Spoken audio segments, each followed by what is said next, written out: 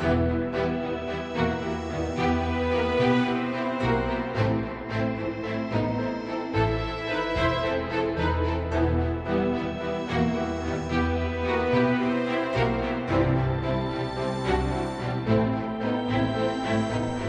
Busters, investigating the mystery, monsters, and madness of Arkham Horror, the card game. Hello and welcome to episode 72 of Mythos Busters. I'm Sean. Joining me tonight are my bros. Let's start with Nick. Hey, Nick. Hello. How you doing? I'm well. You thought about not starting with me. It crossed my mind for a brief second. I'm pleased with my decision, though. It's fine. Good. Yeah. Okay, I'll just leave. Moving on. Joining us as well is Scott. Hey, Scott. Do you need to give you two some time alone, or? No, just saving the best for last. Don't tell Nick. I'm doing well. Good. Yes. Absent at the moment, though it's possible we might get a sneak attack at a certain point if his internet starts working, is Ian. We have a very special episode for you guys tonight. We're going to run over our basic check-ins. We've got our Blackest Friday haiku contest to resolve, and we've got some really fun entries to run through, so pay attention to that. We've got some very, very odd and exciting and at least buzzworthy news to cover. Mm-hmm. Our main topic tonight, last episode we pledged we were going to take the community's vote on which investigator each of us should use to draw an ultimatum of chaos, randomly generated deck for... Sorry, my prepositions kind of got lost in that rambling. And we're going to do that, and God, I am so terrified. I am so terrified, because we're going to discuss them and talk about what we're going to play, how we're going to try to play them, and so on and so forth. If we have any extra time in the episode, we're going to wrap up a couple other patron questions from the ongoing list. And if you're a patron, don't forget, you can submit those at any time. Keep our list going. We like having them. And, of course, we'll round it out with some tentacle time. But before we get to any of that, I'll check in with y'all. Scott, what Arkham hath ye played of late? Well, I'm doing a all-rogue Return to Carcosa playthrough. Ugh. I'm sorry. It's going okay. We've got Tony. Is it Tony or Tommy? I always get the two names mixed up. Tony is the rogue. Tony's I know, the they rogue. shouldn't have released him in the same box. Like, come on. Yeah, well, I mean, whatever. It's like Diana and Diana in the same cycle. Oh my god, you're right! So Tony is our killer, Finn is more our clover, and I am playing Safina and leaning pretty heavily onto the mystic Griefina? side. No, not Griefina. Because we're playing on hard, and that's griefy enough. And yeah, Return to Carcosa's, there's some slight changes, but I think Carcosa was just an awesome cycle in general, and it just tweaks a few things. It fixes little cheats you can do, like if you're playing those like rules as written, there's little ways you can get around certain mechanics of the game, and I can't remember which, but I remember reading the cards being like, oh, I see what you did there, Matt. And he just tweaked it so you have to play it the way it was intended. Right. And yeah, it's going decently well. It's been chaotic in a good way. Like, there's times where we're just like, holy shit, I don't know what we're going to do to try and get out of situations. But yeah, I think the last game we were playing the Pallid Mask, and Casey was one of the players. He's playing Tony. And I don't think he drew a single weapon the entire game. Oh. And That's rough. Yeah. Or maybe it was when we were in the catacombs. That was the one where, like, Safina, I think I killed... Mask. Is it? Oh, yeah. Mm-hmm. Yeah, I killed, like, 9 or 10 enemies, and he's just like, yeah, we got out of the catacombs, and no one had more than 1 health or sanity left. Like, it was just a ridiculous fly-by-the-seat-of-your-pants escape. It's actually quite fun. So, that's been my Arkham so far. Oh, and last episode I wasn't here. Was the episode before? I did 2 episodes ago. Oh, okay. I already talked about Labyrinths of Lunacy then. Yep. Yep. Good old Labyrinths. Mm-hmm. How about you, Nick? I have continued my solo Mandy Return to Carcosa campaign, in which I am also inserting the standalones. So I ran solo Mandy through, what was the last one that I did? I don't remember because it's been a while. And then I also am continuing my solo Dream Eaters campaigns. Specifically, did Search for Kadath with solo Luke. And that, I think, is now in my top 3 scenarios of all time, because that one is amazing. I'm excited to play that more. Do you disagree, Scott? I have not played it. So okay. I've just been hearing heaps of praise on this scenario. I would agree. It's very enjoyable and fun. And then also continued the campaign. I originally started it as hopes that it would be a 4-player campaign, but only one other person was able to make it when we started. And then this next session we did, the 2 other people that I had originally invited were able to make it, but not the one who started it. So anyway, we did a 3-player campaign. Sounds like every RPG party ever. Exactly, yeah. So we did a 3-player games that are part of a campaign in which we're doing Return to the Night of the Zealot and all of the standalones. And we started delving into the standalones. And what I did was we played Carolyn, Joe, and I played Tony. And I set out all the standalones, and I said, these are the standalones, and we can play them in any order we want. Like, we had 3 experience, so we could do any one of them. And I basically arranged them via difficulty. And I was like, this one's the hardest, but it opens up another standalone option, and this one's the easiest, that sort of thing. And they were all like, I want a challenge. So we did the Eternal Slumber, or whatever the first Egyptian one is. Mm-hmm. And it went poorly. It went very poorly. As it often does. Yeah, we just, and they're not, the other 3 players are players that don't play Arkham regularly. Like, they only ever play it with me, and we haven't played it in probably almost a year. Right. So, we had just started exploring. I think we got 2 of the explore locations out, and then that was when we all resigned, because we're like, we cannot handle everything that's going on. And then from there, we went on to Excelsior. And that also ripped us a new one because really? none of us could get set up. Like, Tony could not find a weapon for anything, and Carolyn could not get any of her horror removal. And then it took us too long to deal with the Arkham officers. Like, they kept, that was eating so many of our turns just trying to get Doom off of them that eventually we all resigned. But minor spoiler alert for Excelsior, we have the opportunity to redo it. So, yeah. And then beyond that, the only other thing, I haven't played Arkham for a while. That was probably 2 weeks ago now. That was my last game that I played. Sure. But just today, so I decided recently, I'm launching into another story, I apologize. I decided recently that one of my biggest hurdles I didn't decide, but anyway, one of my biggest hurdles for playing Arkham is having to tear down and rebuild all my decks. Sure.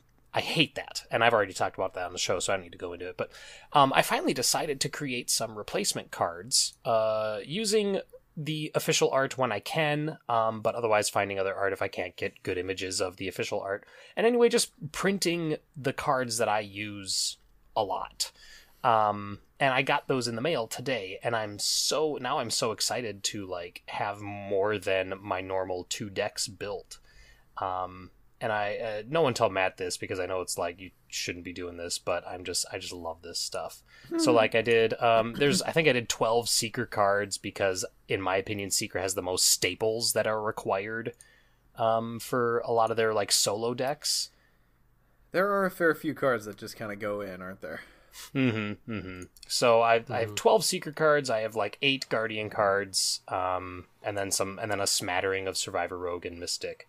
And it's all the stuff that you would expect to see in, multiple decks, like Ward of Protection and Mind Over Matter and Deduction, Vicious Blow, that sort of thing. So, yeah, I'm excited to use those. And also I updated, I made extra copies of Milan, and I changed his text to match the taboo. So now I have the option when I'm building for other people to give them either the taboo one or the non-taboo one. So... I was going to say that's a taboo that's probably not going to go away. Like that's probably the It's pretty safe. Yeah, that's Milan's final went, form. Yeah, yeah, and I did that with like elusive as well, and with what is it, machete. So those cards that I know, like the ones that I know are taboo, and I still occasionally use. Machete I don't use too often, but elusive I use a lot, and Milan I use a lot. So I wanted to have those actually represented on the card. So I have always thought, I thought this for Lord of the Rings first, but when FFG issues an errata, or a taboo in this case, it would be really cool if they put out a little print-on-demand pack. right. I think the only difference with taboo is it's not meant to be a permanent errata, like it can ebb and flow. Sure. I know that's been the thing about it, but like for Lord of the Rings, that would be, or wait till they get. I'd buy a $10 pack every time a new FAQ comes out, but then again, I'm I a would diehard. too. I would too. Yeah. I know in Lord of the Rings, like you have enough to fill like almost a deluxe box with the amount of cards that are errated. So I'm more interested in the player cards. Yes, Lord of the Rings has had a lot of encounter cards errata, though I suppose Arkham has at this point too. I'm talking about player cards. Like you could probably at least fill a like a Gen Con scenario pack if you wanted like 3 of the player cards in Lord of the Rings. Wow. You know what? It's been a while since I paid attention, so I'd believe it. What have you been playing, Sean? Yeah, so then for my part, I'm still stalled in my Jim and Joe campaign I actually have before the Black Throne set up on my table next to me. Next time I play, I'm going to finally finish that thing. But beyond that, I did get caught up in Dream Eaters with Justin, friend of the show, and Administrative Answer. We played Search for Kadath, and yes, very fun scenario. Very cool, so very good. different and flavorful, and kind of it just feels mechanically distinct. Big fan of that one. Also, It's nice to see Arkham tackle sailing. yes, Spoilers. No, I know. when you play it, you'll be like, "Oh, this is nothing." Yeah. yeah. No, I mean they did it in a really cool way, a very minimalistic. I don't know. Yeah. Very much enjoyed it. And then I have continued my solo Patrice Return to Dunwich Legacy campaign. And I got iced like one turn away from finishing extracurricular activity. And here was the bad part. I investigated to hit the last clue. I was 3 up, pulled a -4, and then watched my deny existence go away. And then drew into the last part of my deck, and Beyond the Veil just scorched me. It was the most Patrice moment I've had, but it was, I accepted it. It's what I did to myself by starting this campaign. So, yeah, on to Miskatonic Museum next, and that one does have Beyond the Veil, doesn't it? That's in like 5 of the 8 scenarios. I'm so fucked. It's pretty frequent. Yeah. Like, what are the odds that I'm ever gonna have my deny in my hand? Yeah. Not great, based Poor. on my anecdotal evidence sample size of 1. Mm-hmm. All right. Best of luck. Yeah, and that's about all I've played lately. Obviously, with the holidays, got a little busy running around with family and stuff, so a little bit lighter on the Arkham side. Well, we started our campaign. Oh, that's right! We totally... I'm sorry, I forgot about that. And we're halfway through the second scenario. I forget the name already. For which campaign? The Dream Eaters. We're halfway through the woke scenario. Waking Nightmares. Mm-hmm. And it was it a Saturday night that Scott and I were both probably just like sitting on the couch or at the desk? Yeah. After a long week, I think you had gotten off a night shift and I had, just Something drinking like beer. And there was a certain point where we were slowing down and there were long pauses between us talking to each other. And Scott just goes, I think we should save this and go to bed. Yeah. I think it was like 1 a.m. Yeah. Because I think we started at like 9:30-ish. Oh my god. Sounds about right. To play the first 2 scenarios and build our decks on top of that. Like that was Yes, like yeah, we 9:30. Let's our get decks. on Discord and build our decks, and then play build our 2 decks each. Yes. Yeah, Did you guys play on tabletop or did you play like remote play? tabletop. Okay. Oh, yeah. I'm sorry, tabletop simulator. I should. Yes, Correct. Correct. Okay. Cool. Yeah. I it was funny to fall asleep during the waking nightmares. Yeah. Yeah. The first one went really well. The Dreamland, like the dreaming part, that one went decent. That one's so fun. I love one's that really scenario. Because I think we got every single location. Nice. Yep, we got all 12. Who were we playing? I can't even remember now. Let me Oh God! look at my campaign log. God, I swear to God, I wasn't like plastered that night, but now I'm feeling like I was. I think maybe we just need to move the bar for that you consider plastered at so just a little lower. I was playing Mandy, Dream Mandy, Yes, okay, Dream Mandy. I had Dream Tony, and I had Woke Leo. and I had Woke Clover Diana. Yeah. So basically, one of us was a Clover, the other one was a killer, and then we switched Right. roles per. Yeah. Nice. Well, and Leo and Diana kind of went slightly more flexy because that's just how Yeah. they go. But yeah. But the We Waking need to Nightmare pick is that back up. we do. Waking Nightmare is not going well. We stopped halfway through and we're like, "Oh man, this is going poorly. We should go to bed." So I think we should save this and go to bed. yeah. I was like, yes to that, sir. Okay, call. so let's move on from there. Just a couple of reminders for you all. Check out our merch store at mythosmerch.com. We've had some really good feedback from the stuff we have out there. The hoodie's really popular. I own one. I love it. Hopefully you will too. And, you know, it's that time of year for a beanie. I am using my toque like every day. So I was waiting for something. So check that out at mythosmerch.com. And you know what? If anyone cares to take a picture of themselves and like tag Mythos merch and tag us, like nothing would please me more than to see someone else wearing our logo. So involve us, please. And then as well, check out our Patreon update. We have a blog post about that on our website at mythosbusters.com. We've got our new $15 tier out there and a couple of other enhancements / adjustments. I'm stealing myself for my Arkham-themed tattoo. I've been in tentative contact with my favorite tattoo artist. oh God, really? Wow. Yeah, well, I mean, starting the planning. It's looking like it's going to happen. So if you want to make that happen, we'll take video, we'll take pictures, we'll make a whole thing of it. Go ahead and check us out on patreon.com/mythosbusters. All right. So, moving on from there, we want to move to our Blackest Friday contest. So, first, we want to thank Vase. Oh my God, I'm going to do this. Vase Innkeeper Odin. Vase Odin Innkeeper. What order does he put those Vase names in? Innkeeper Odin. I had it right. Okay. But it's This Vase is Odin good. is what he goes by. Okay. He's the innkeeper. Yes. Thanks Yes. to the innkeeper over at the Twisted Tentacle Inn. Yes. For putting this together. He does a great job coordinating, doing various contests and supplying prizes for different content contributors across the community. So huge thanks, Vase, for actually throwing this together because, you know, we do our own contests, but sometimes it's just we don't have it in us. So kind of making this a big thing is really cool. And definitely go check out the hashtag Blackest Friday 2019. And check out the Twisted Tentacle Inn for kind of the central announcement and where you can find the other contests and entries. And it's just a really fun little coming together of the community. So go check that out. Super generous on his part too. Like Yes, a absolutely. lot because of prizes given out. it's a horde. Yeah. And the one we get to give away, and someone correct me if I'm wrong, is an entire cycle of the Circle Undone. Is that accurate? I think that's what we said last Ian, time. who's so. not here. Yeah. I believe The that one is person correct. keeping track. Yeah. Okay, so we asked last time for you guys to write your best Arkham-themed haiku, and holy cow, guys, our Gmail inbox was a flood. It was really fun to watch them just like trickle in 3, 4, 5 a day sometimes for the past couple weeks.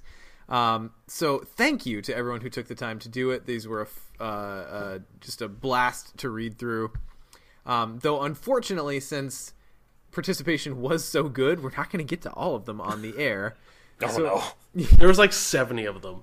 Yes, there was so insane. many. 75 maybe? Like there was a lot. So what we've done is we each took a block of them and kind of picked out our general favorites. So sorry if yours doesn't get read. We, again, really appreciate everyone entering, and we're going to make an article out on our website of all of the entries so everyone can go out and read them because these are a lot of fun.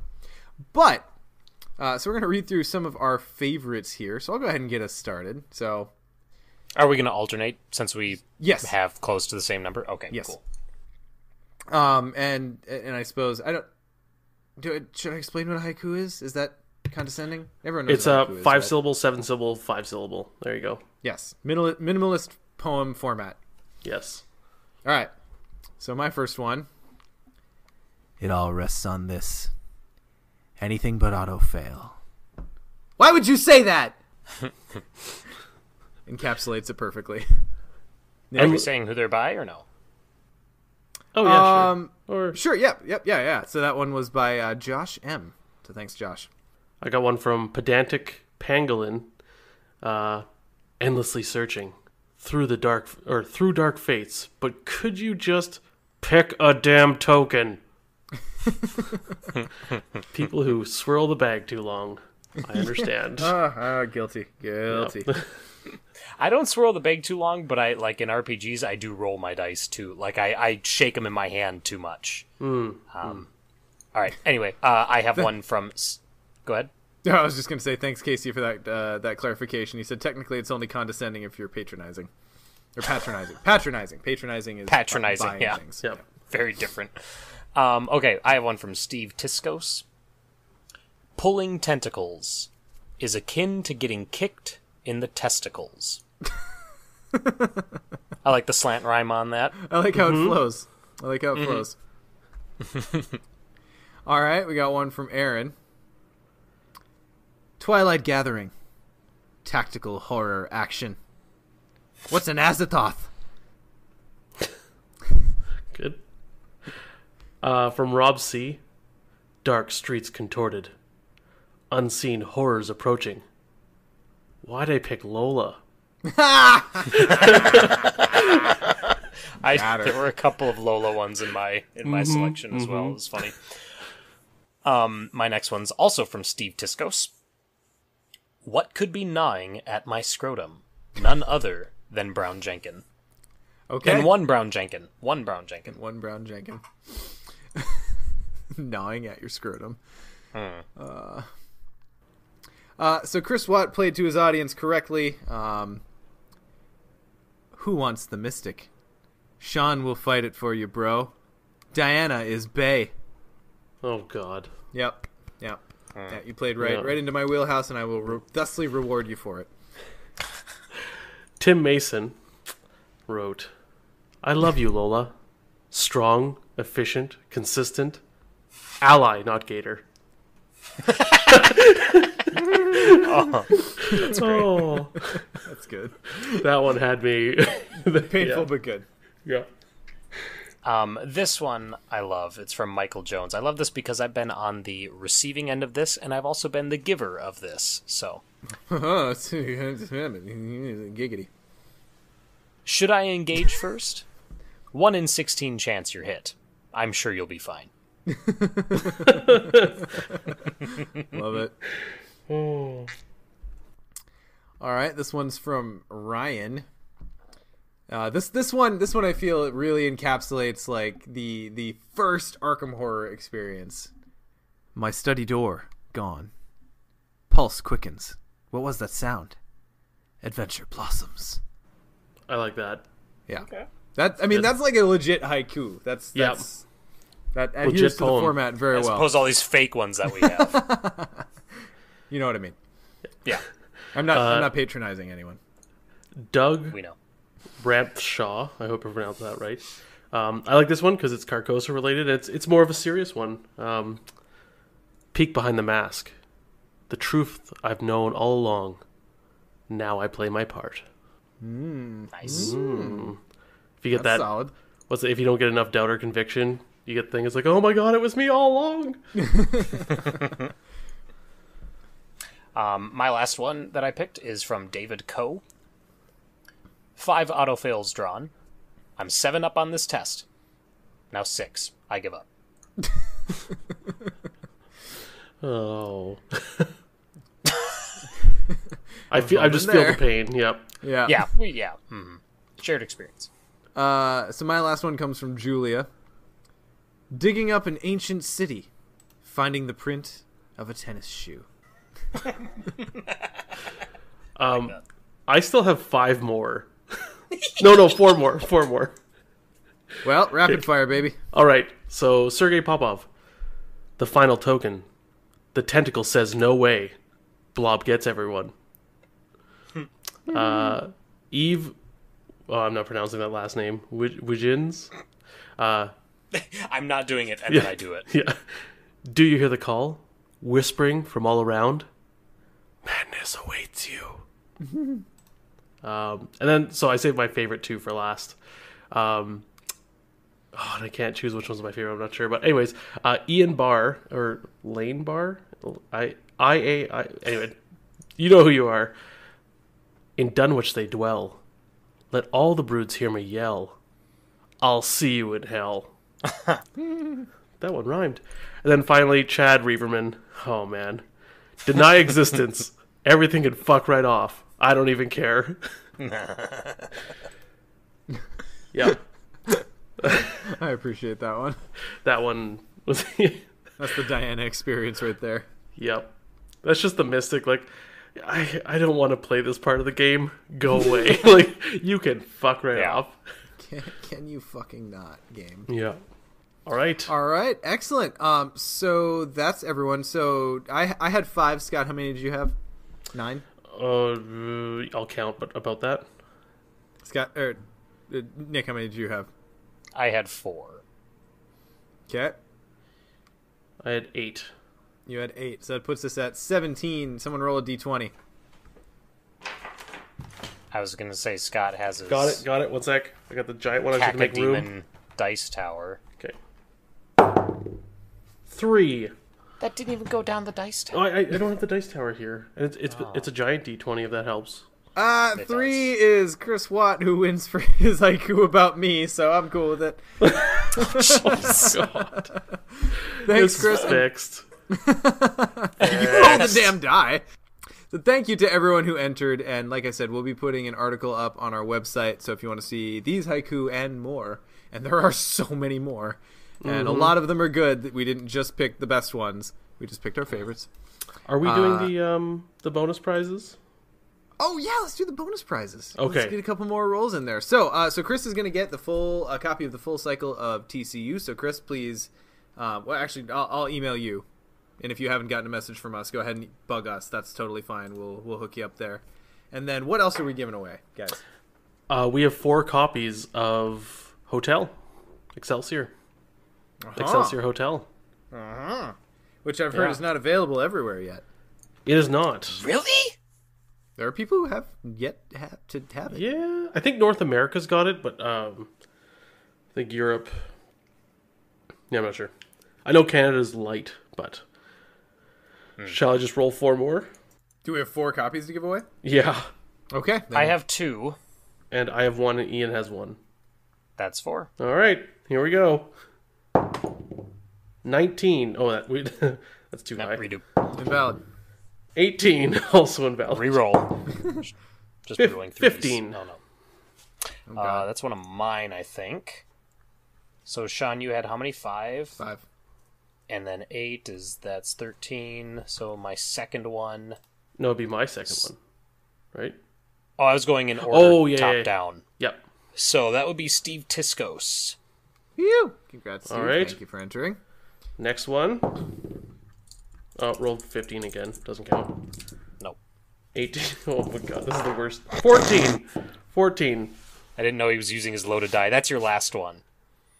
Oh, my last one? Yep. Or no, that'd be my first one, which Yeah. would be Steve Tiscos, who already won. So reroll. Oh, goodness. Okay. This is a loaded die. Holy moly, I wish I was role-playing. 16. I just rolled 19, 18, 18. That would be Michael Jones. Okay, so that is 2 hotels so far? Yes, we Okay. have 2 rolls left. 9. That would be your 4th one, Scott. Okay, that is 1, 2. Ian Barr with the In Dunwich They Dwell. Nice. Excellent. And last one. 3. Oh, that was the one that won the big one. Accurate. 12. God, this die. Oh, I'm going to use this die next time I play. That's Like, that's your You're second never to gonna last hit a one, Scott. double-digit number my in that second to last one. That's Sergei Popov. Nice. game. Excellent. All right. Well, thanks to everyone who entered again, and congratulations to everyone who won. We're going to do our best to reach out to you, but if you have not heard from us, feel free to bug us because the prize is yours. Sometimes we just need a little bit of prodding. All right, and again, big thanks to the Twisted Tentacle Inn for facilitating this. It's a really fun contest, so we're happy to participate, and definitely go check out the other content producers who are participating in Blackest Friday because they ran some really fun challenges too.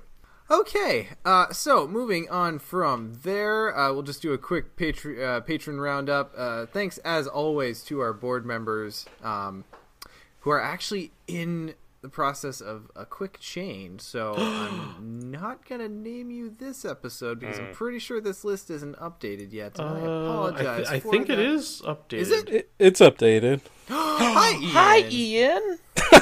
Hi. Hey, Ian, Hopefully you I wanna- sound okay. You want to run us through the patron news? Sure, if I can pull up the show notes. Give me 1 second. It's always a plus. It's been a night. Hold, please. I'm glad you've wrangled your internet Well, we'll see for now. if I can avoid sounding like a robot. Now, Really, as long as your about Audacity's 50% robot. Yeah. yeah, as long as your Audacity's picking you up fine, no one else will know except for everyone here. Well, as long as we can communicate is the real baseline, I think. Yes. But okay, I think I have myself. I'll just switch my mental ignore filter from Nick to Ian for this episode. Yay! Mental. Oh, hi, Nick. Scott will answer my questions now. Don't get used to it. Nick, you're on this episode? Oh. Okay, so I got it now. Okay. So, a bit of a board member shakeup. So, thanks to our longtime board members, Chris B., Chris H., Chris U., Ian, Kyle, Philip, Dave, Abilio, Nathan, Chad, and Robert. And we do have 2 new board members to announce, and that is Martin and Jared are our 2 new board members. So, thanks so much for immediately filling those vacancies and Enjoy your and heated making seats. sure we have our lucky number 13 maintained. Excellent. And special shout out to our random patron this time around, and I think he just won a prize actually too, is Michael Jones. So everything's coming up, Michael.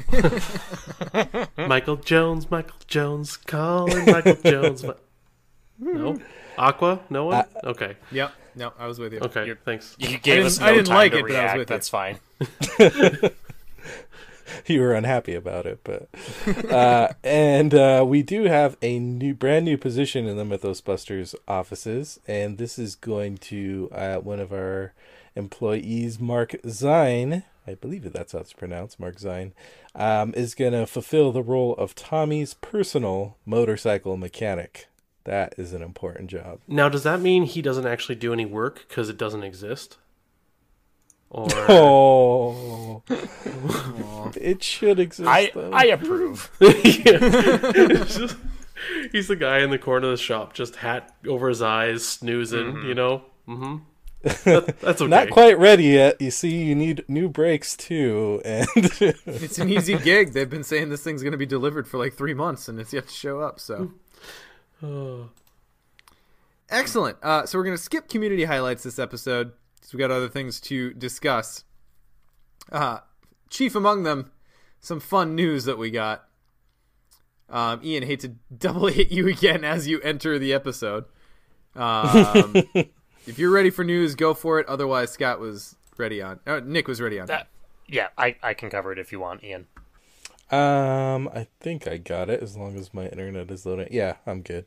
Okay, so, well, last time around we talked about the kind of scrambled message that FFG posted, and people were speculating that maybe Barkham Horror was actually a real product. And guess what? It is, because we got the announcement of a brand new standalone scenario. Although people kind of saw this coming based on that coded message, we didn't know what exactly that looked like. And so they announced Barkham Horror, the Meddling of Meowlathotep. and this is going to be a standalone scenario pack. My favorite part of this is right in like the first couple paragraphs of the marketing announcement article. We're proud to announce Barkham Horror, the meddling of Mad Lototep. A 100% real playable set. Like, we promise, guys, we promise. They really had to specify. Yeah, and like the little subtitle they have under the articles for this one, it just says, "Yep, it's real." So, really trying to emphasize that. But yeah, it's actually real. But this is a little bit different than regular standalones because it comes with player cards, and it's also kind of a true standalone in that you can't insert it into one of your regular campaigns unless you want to completely break the rules, which is fine with me, because this comes with a set of kind of dog themed. I guess I should back up and say what Barkham Horror is it's basically like an alternate universe where dogs are kind of carrying out the investigations in Arkham. And so the standalone cards, we're getting 5 new investigator cards for kind of these dog versions of characters we know in the Arkhamverse. And it looks like, they didn't specify in the article, but based on the card fan, there's like a dog monocle and a spiked collar. So it looks like we're also getting just random dog-themed player cards too.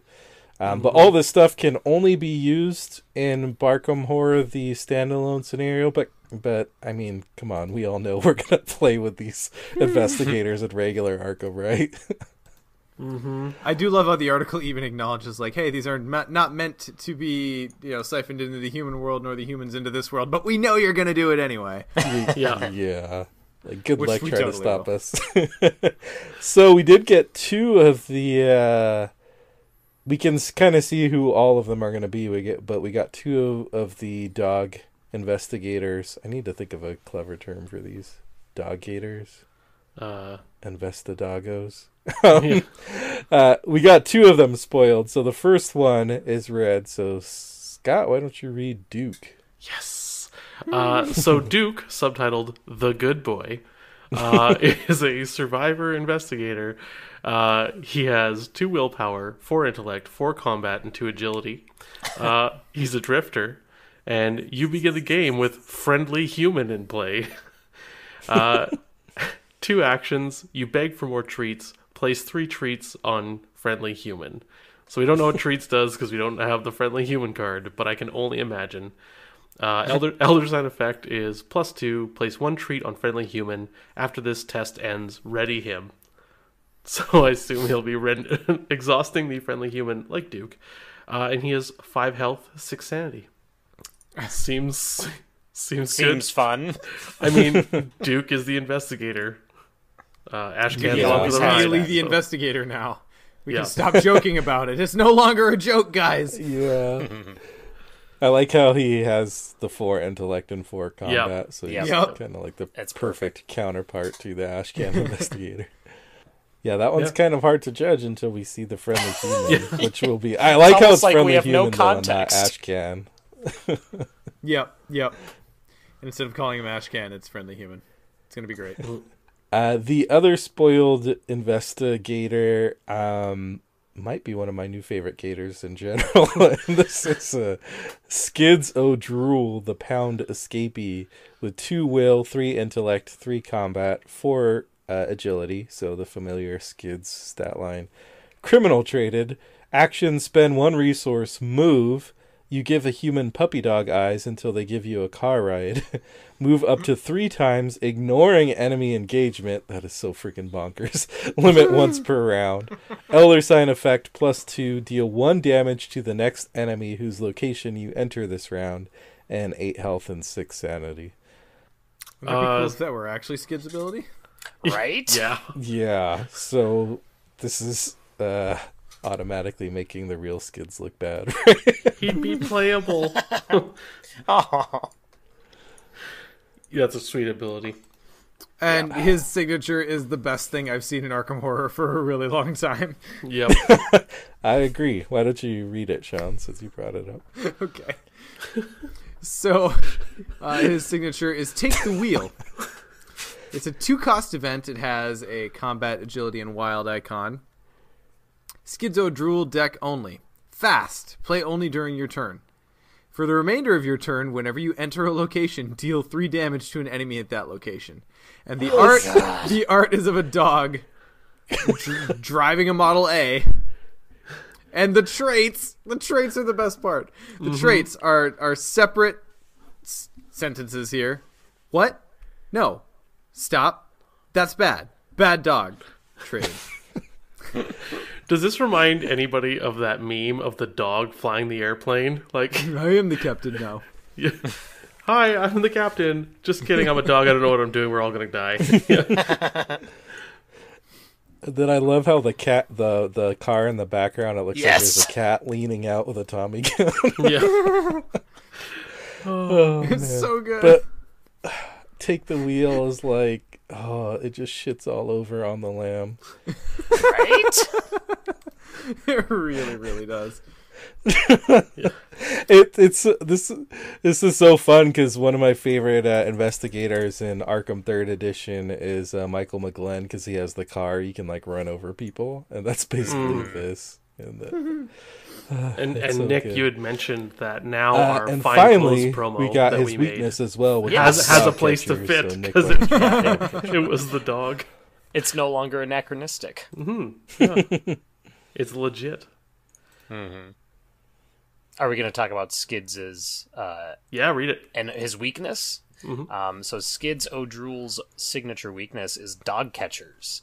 It's an enemy weakness. It's 2 fight, 3 health, 3 agility, or 3 evade, excuse me. Humanoid traded, prey, Skids O'Drool, hunter, forced. After you enter Dog Catcher's location, or Dog Catchers enters your location, you cannot move for the remainder of the round. That's awesome. Yeah, and that hits everyone too.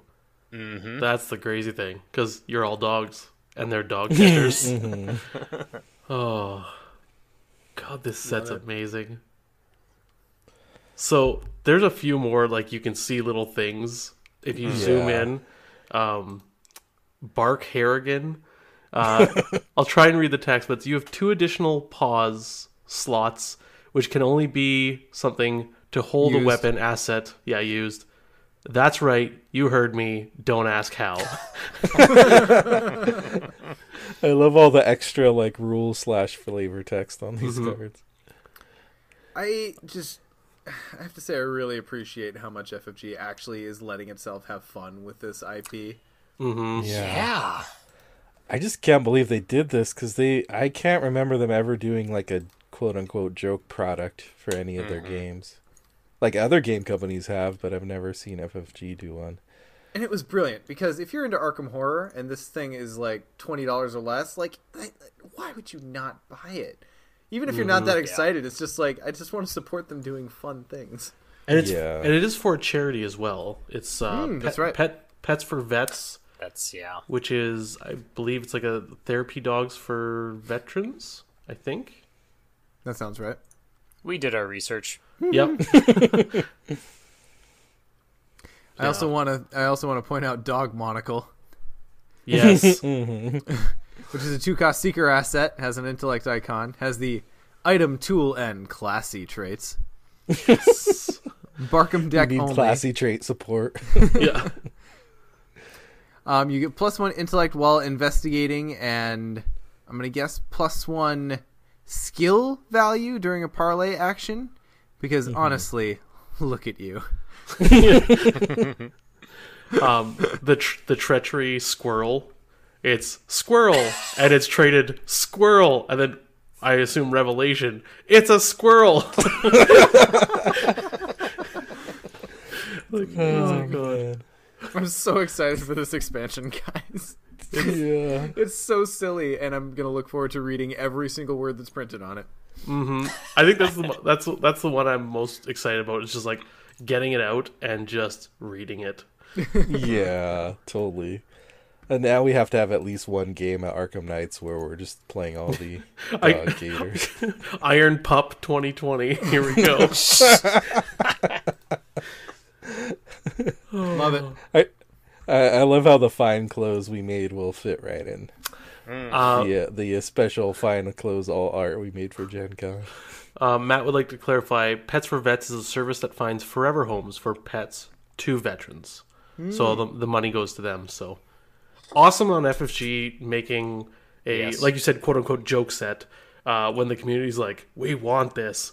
And also putting money towards charity like that. Like, that's awesome. So. And if I'm not mistaken, this all spawned from just okay, so Barkham playful Horror, there's drawings no that release happened date at mentioned the yet, FFG so maybe in a offices few of months? just someone Question having mark? fun. Just someone having fun with a little bit of playful design, and it just kind of next bit of went away news from there. was the And that's pretty cool. That's pretty cool. I like that process. Yeah, it says our graphic designer Chelsea was morphing them, and they thought, "Oh, it'd be fun, like Arc or April Fool's thing." And we thought that was all the project was, a fun piece for one day. How wrong we were! It was like the response from you, our fans. You asked, nay, demanded that we make this product. I really hope this sells well because it's really cool. This one has a really tight theme, but I would love to see just kind of more silliness in Arkham from time to time. It doesn't have to be like a regular thing. It'll get old and trite if it's regular, but another joke set with another theme could be really fun. Yeah, just a standalone here and there. It's awesome. Mm-hmm. Yeah. All right. And Matt's going to share the original Barkham investigators who were drawn by Kathleen Miller at Asmodee North America. That was what I was referring to. She brought those to Tentacale Time 2 years ago. Yeah, that's right. And that's where I originally remember seeing it. I like just the fact that we started there, and it's a product that's going to be on shelves for people to buy. That's really cool. So good. All right, what other news hath we? The next is a preview article for the 5th Mythos pack, which is the last scenario of the sleeping campaign, I believe. Yes. Yeah, that's how it works, right? Sounds yeah, right. then the 6th pack will be the woke one. Yeah, okay. That's confusing to think about. Where the gods dwell. So Where the gods dwell. There's some really cool scenario cards in here that I don't want to read because they're spoiler. But there is one that I was just like, this one, I have so many questions. I don't know how spoiler we want to be, but I think we normally don't cover any of the scenario related stuff too heavily, so I think we should probably skip that. Yeah. If for no one else, because I kind of enjoy seeing things for the first time when I put them on the table. Okay, sounds good. We do have some player cards that were shown, though. Sean, you'll have to break your rule in this case. Would you like to read Summon Hound? Wait, what's my rule? Not seeing stuff to put it on the table, I guess. Oh, no. I meant encounter stuff, but that's totally fine. Yeah, okay. Summoned Hound is a level 1 mystic asset. It's 3 cost. It has an intellect and combat icons. It has the ally and summon traits. As an additional cost, to play Summoned Hound, you must search your bonded cards for 1 copy of Unbound Beast and shuffle it into your deck. And then fast action, during your turn, except during an action. I like that. Mm-hmm. Exhaust Summon Hound, fight, or investigate. Either attack with a base combat skill of 5, or investigate with a base intellect skill of 5. And then this thing has 3 health, and takes up an ally slot and an arcane slot.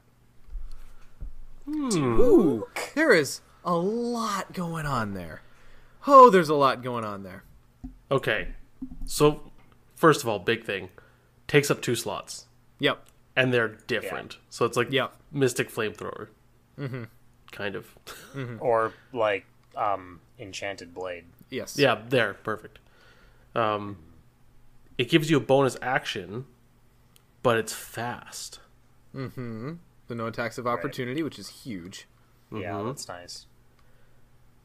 Base skill of 5, costs 1 experience and 3 resources. So it's not costing you. It's not asking a lot from you other than those slots. Like that's going to be the biggest drawback. Well, that and the enemy. The bonded card. Yeah. Which so Nick, you want to read the bonded card just so we can talk them together? So Unbound Beast is a weakness, 3 fight, 3 health, 3 evade, monster, extra dimensional, and Tindalos traded. Bonded, Summoned Hound, Prey, Bearer, Hunter, and Retaliate. And its game text reads, Revelation. If there is no copy of Summoned Hound in play, set Unbound Beast aside out of play. Otherwise, set an Investigator's Summoned Hound aside out of play and spawn Unbound Beast engaged with the same Investigator. So, okay. So when you draw him, it takes your Summoned Hound, kicks it out of the game, and the Unbound Beast comes in. I was just thinking about how it's worded. It's a little weird, but I suppose that's to like get around if you were to somehow get Summoned Hound to a different Investigator. I don't know how you could do that, but it's just worded. You could teamwork, kind of. No, that's items, isn't it? Or allies. You can't teamwork allies. I'm pretty sure you can. It's resources, items, and allies. Yeah. Oh, okay. Then there you go. Yeah. Or chance encounter. Yeah. So now here's my question. If 2 players have Summoned Hounds, this says, otherwise, set an Investigator's Summoned Hound aside out of play. What's the tiebreaker? I would assume... So you draw yours and you're like, sorry, we're going to get rid of... you're playing Diana, you're like, we're going to get rid of Marie's Summoned Hound. Yeah, I suppose technically whoever draws this chooses, right? I would guess so. Like if it comes to blows? Mm-hmm. Yeah. And one interesting thing too is, like, let's say your Summoned Hound dies from combat damage or whatever, Unbound Beast still stays in your deck. Yeah. And then you draw it. There's nothing that yoinks it out. Yeah, so you draw it, but then if you don't have a Summoned Hound, it just goes away, but it takes that draw away from you as well. Mm-hmm. Mm-hmm. Also, that's harsh. If you're including Summoned Hound, chances are one of the things you want it for is to help you fight things. Mm-hmm. And, a 3/3/3 enemy is not, like, crazy imposing, but if you need help fighting things, that's it's not nothing. Especially with Retaliate. Mm-hmm. Huh. I'll be very interested. I feel like when I use Summoned Hound, it'll probably be for investigating, I would think. More so, because, like, for combat, you probably want to have something that does more damage. But just investigating one at a time seems to be acceptable. Do you know what I mean? Instead of just punching one at a time. Yep. Agree. Mm-hmm. Okay, maybe that's its use. More often is going to be for investigating. I did see someone mention online about kind of abusing the Hound, where if you're playing with Diana, you can put 2 copies of Inspiring Presence in. So you Summon Hound, so play Summon Hound, fast action, do whatever, put Inspiring Presence, he readies, Inspiring Presence again, or do a thing, so you can use him 3 times at fast, and then teamwork him to Yorick, who would also have Inspiring Presence, and then teamwork him to Ashcan, who could then discard cards to ready, like use Inspiring Presence and discard a card to ready. And so like someone's talking about, you could get 13 clues in 1 turn on the first turn if you drew provided perfect. Everyone has the right cards at the right time. Just from Summon Hound, which I thought was really funny. But that's awesome. I don't know what your guys' instinct to this guy is. My instinct is, ooh, man, that weakness is harsh for what this gives you. The ally's really good. Yep. Yeah. But the weakness seems harsh for what it gives you. I'll be interested to see after playing it if I feel the same. To me, but I think it would have to be harsh, though, because you shuffle it into your deck, so you're not even guaranteed to see it necessarily. Except so it has to be most impactful. Of the time you are. Except for we all know weaknesses are the lightest cards in the deck, so they float to the top. Yeah. Can confirm. The other thing is, it's kind of like a Leo, Mississippi Manatee, Leo. It kind of gives you a 4th action, kind of. As long as it's a fighter investigate action. Yep. And it does give you the boost, which is nice. Shit, Agnes could run this with brute strength and swing at 8. And able-bodied. Wait, so this fight is a basic fight action? Oh no, it's not, isn't it? No, it's not. It's totally not. No, yeah, no, it's not. That's my bad. Okay. Whoopsies. Okay, I was Non-bow. confused there. Non-bow. That doesn't work. The other thing is it takes up 2 pretty important slots for Mystics. Because Yes. it takes up, like, your arcane slots are always crammed, right? Like, you're always juggling spells in and out. And there's so many crazy Mystic allies. Like, this is... I want to say these are the top 2 slots for Mystics. Although, when we were talking before, easily. Stokes Well- said maybe accessory. But... No, I think ally's the top slot for everybody, honestly. And then your other one is going to vary. But yeah, I would say that these are the top 2 for Mystic, hands down. I would tend to agree. And so then is this worth those 2 slots? I think that's what narrows this card's focus. Yeah. More so than the weakness. Yeah. What's interesting, too, is Unbound Beast, if it comes out... Oh, no. I was thinking of something else. Never mind. I was like, if Unbound Beast comes out, and then after that you get rid of Summon Hound, but Unbound Beast itself gets rid of Summon Hound. Yeah. Once it's in play, it's out. Yeah, that is kind of rough.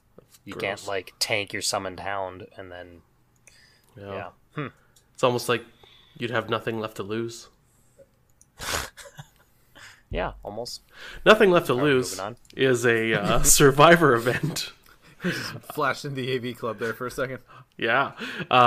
Level 3, 0 cost event. Has a wild icon. It's spirit traded.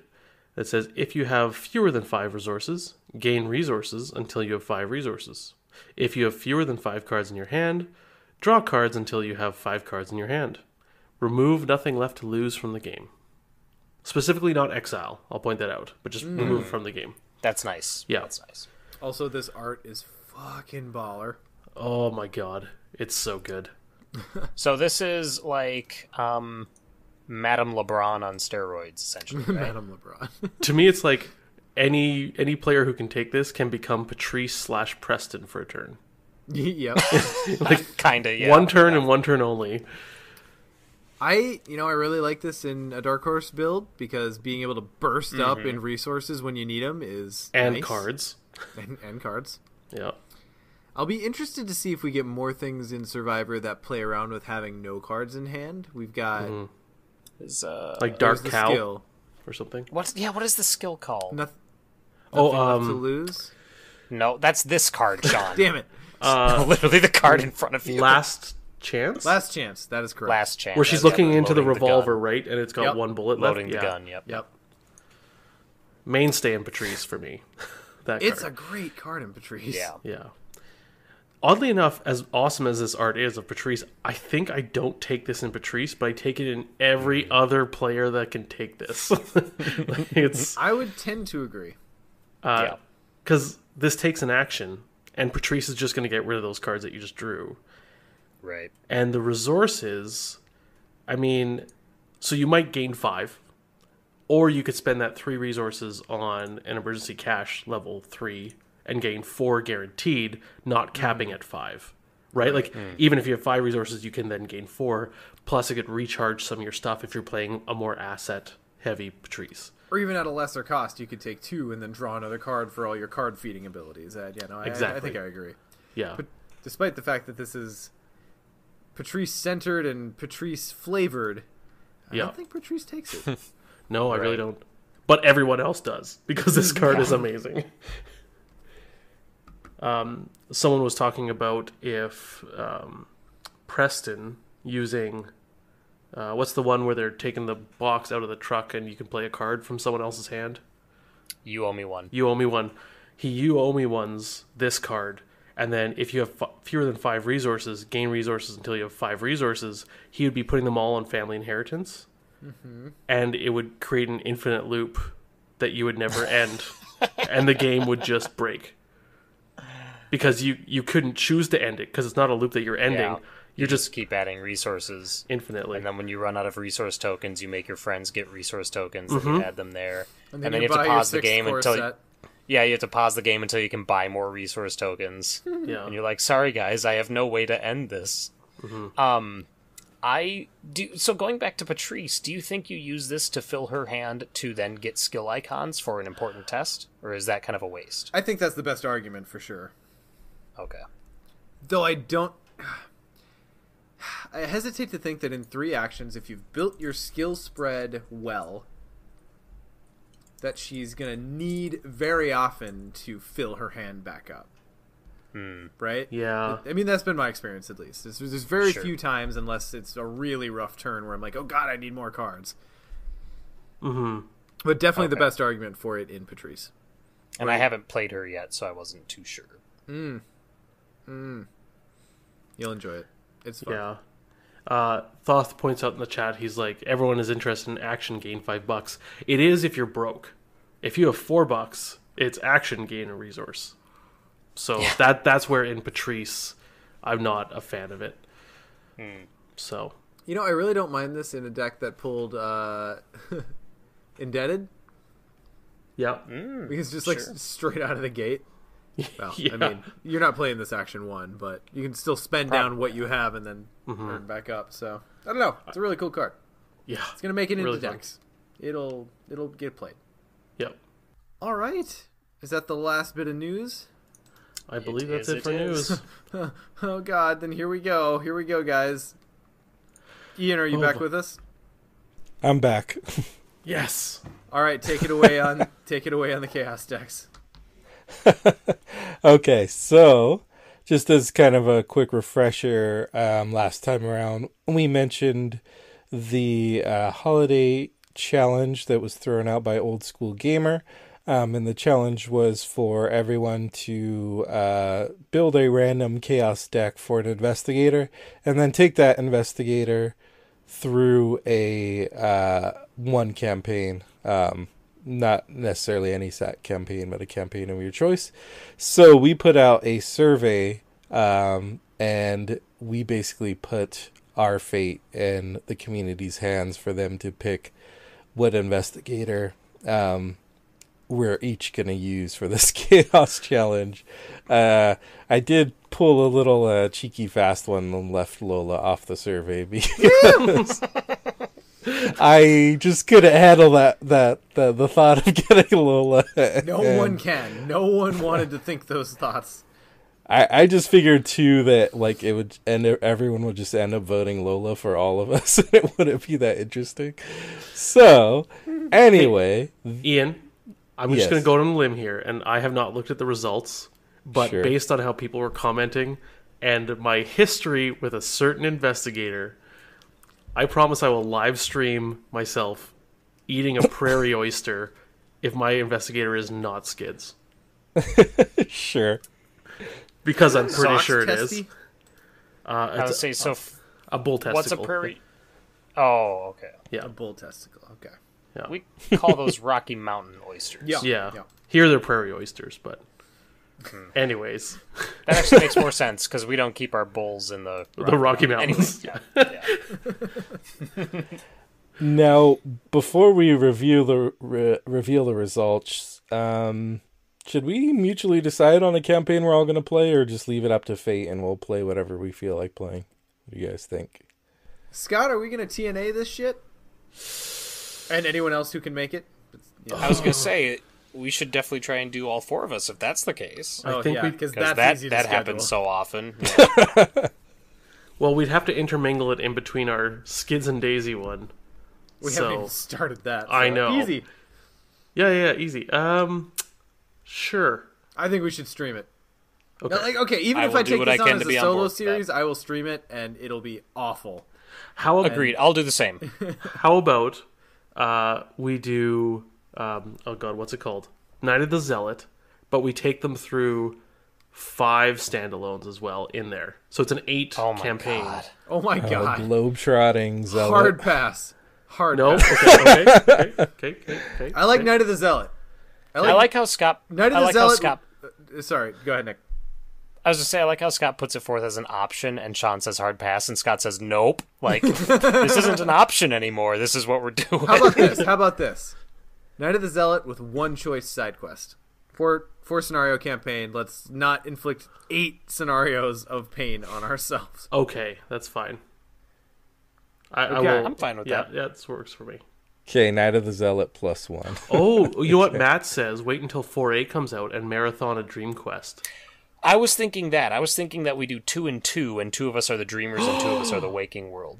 That's what we have Ooh. to do. That's not bad. Yeah. Not bad Yep. at all. That's what we're gonna do. Yep. Okay. Okay, so once we reveal, we can decide on who's going to be the dream team and who's going to be the Well, we have to wakey team. we have to chaos it, obviously. I think so, yeah. Everything I think it has to be random. chaos. Yeah. You have to roll when you're going to play. Roll. Yeah. Well, Tuesday at 3 a.m. Okay. Well. All right. Without any further ado, let's reveal the results. So, for Sean, the random investigator that was picked for Sean is actually not as surprising as you might think. It is Diana. Oh, the irony! For What? Sean. That's bullshit. I guess it's surprising that I didn't expect people to give him what he wanted, but I don't want it. She's my queen. I mean, good luck getting enough cancels. Yeah, I was about to say, the thing Yeah. is like, I love me some Diana, but I don't think she's good with chaos, so that'll be fun. But yeah, I will take it like a champ. So am I generating this now? yeah, go for it. Alright, I have Arkham TV up. Let's hit ye old chaos button. Oh, okay. This actually isn't nearly as bad as I expected. Hang on, alright, so hang on, let me save this and share it with you guys. Chaos, Diana. I know how to spell chaos. The A and the O go in the proper order. I've never fucked that up before. Alright, here we go, guys. Suffer with me. So, my Diana deck pulled a knife and a survival knife, which is not terrible. Okay. 245 Thompsons, which I'm pretty happy about. That's Because I electively pulled Thompsons into my Diana deck for Forgotten Age, and I was very pleased with that choice. Sure. Two Shriveling, which is okay. Yeah. It's not bad. It's going to be a little bit rough early game, but, you know, it'll be okay. 1 St. Hubert's Key, which, you know, is fine. My allies are 1 Arcane Initiate, which, given the amount of spells I seem to be seeing, is not terrible. 1 Beat Cop, which, fine. And 2 Guard Dog, which I love. Then I got a First Aid. Sure. And if it's bleeds, which, you know, if it bleeds, fine, whatever. But it's got a willpower and a fight icon, so I'm fine with it. Alright, so, getting to my cancels. My cancels are not bad, and I pulled 2 Deny Existence. A Dark Prophecy. I want to see the seed that you used for this. I clicked the Chaos button. I know, it was a joke. Okay, so my cancels are 1 Dark Prophecy, 2 Deny Existence, and Eldritch Inspiration. And I'm out. Yep. Oh, no, yep. Sorry. Yeah, that's it. So you have 5, including Dark Insight. Which, oh yeah, and then Dark Insight, of course. So you could get to 6 willpower. I could max out. I feel like most games I'm probably gonna hit 3 to 4 if I had to 3, guess. yeah. Mm-hmm. If I had to guess. Which, you know, is better than I expected for Chaos Diana, so I'm super okay with it. Anyway, events are, if it bleeds, 1 Dark Prophecy, 1 Delve Too Deep, which I don't know if I'm ever going to have the damn guts to play, but we'll see how it goes. 2 Deny Existence, 1 Dynamite Blast. Super okay with that. That's a good one. Mm-hmm. 1 Eldritch Inspiration, 1 Evidence, which I'll probably be committing more than anything, but still fine. Quantum Flux, 1 Storm of Spirits, 2 Trusted, which actually, given the allies that I have here, is not terrible. No, that's, yeah. It's pretty okay. I mean, it's still trusted, but... Yeah. Warning Shot with no firearms. No, I do have the top. You got I have the top. 45! Okay. It's okay. 2 Inspiring Presence. God! Well, I actually pulled a really fucking good Chaos deck, guys. No, hang on. The next one kills it. Okay. 1 Leadership. 1 prophesy, 1 say your prayers. You know, with the single St. Hubert's Key, that might work. 2 steadfast, which is a favorite for me and Diana, so I'm okay with that. What is this deck? What is this? This chaos deck ended up really actually pretty. I'm thinking okay. Sean built this deck before the show. Yeah. It's the only. I Take was the super ready for this to be an absolute train wreck, and I'm very pleased. I like how with 6 ways, I'm sorry, 6, 7, with a bunch of ways to kill enemies, you say that you'll probably be committing evidence more than playing it. Like, you have so much power to take out enemies in this deck. Yeah, I think you'll be playing You're evidence. killer. It's probably true. Yeah, I suppose I don't have much by way of investigating here outside of St. Hubert's Key. You've got to take the initiative, which is one of your favorite cards. Torrent of Power, which, you know, with 3 shriveling... What else am I using the charges for? And then an Unexpected Courage. You know what? This went way better than I expected. I'm sad you didn't get any Enraptureds. Also, Barrel Roller in chat says that Diana canceled the train wreck, and that's totally what happened here. Yep. I totally played Ward. Just holding on to it from the beginning. I definitely was watching some of the chatter when people were voting, and everyone seemed to be voting for Diana because they were hoping you would get hosed on the deck and have no willpower. But I mean, I'm not going to have much willpower. I'm not going to have much willpower, but it seems like I've made up for it in other ways. So all in all, this could have been way worse. So I'm gonna count myself lucky. And I'm actually kind of excited to see how, because the curve isn't even that bad. Like, it has a little spike at 3 cost, but yeah, this might be a pretty okay deck. Unfortunate. Smash cut to it tanking. It probably will. For those curious, the runner-up for Sean was actually Father Mateo. For a long time, I thought you were going to end up with Father Mateo, but ended up being Diana. His pool is so small, though, that it just would have been a standard Mystic deck. Yeah, it's just like a shuffled Mystic deck, pretty much. Yeah. You're lucky if you get some Blessed. All right, so the next host on our list was Nick. And for Nick, we actually have a tie for which investigator he's supposed to take. So the tie is between Roland and Calvin, actually. And so I kind of go ahead. I was just gonna say I kind of want to go the Sean route and just take Roland, but that seems to be like that would be against this. I was gonna say, in the true spirit of chaos, this should be like a coin flip. I think. I think I agree, actually. So we're gonna go to a random number generator. Okay. AKA a quarter. Well, yeah. That's what I call my quarters. All right, between 1 and 2. Roland is 1, Calvin's 2. And I got 1. That's rolling. So, Sean got Diana and Nick got Roland, eh? I'll switch to Calvin. That's fine. No, I think... No, call his bluff. Call his bluff. Okay.